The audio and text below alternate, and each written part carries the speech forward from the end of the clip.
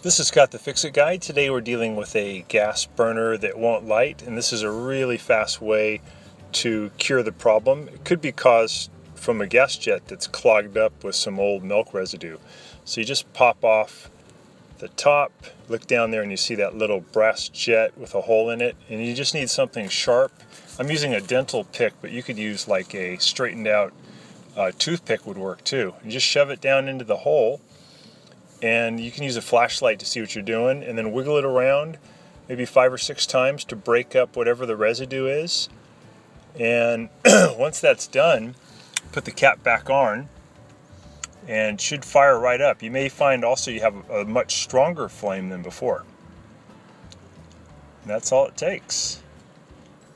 Thanks so much for watching, and please subscribe to our channel and like this video when you get a chance. Thanks so much. Bye-bye.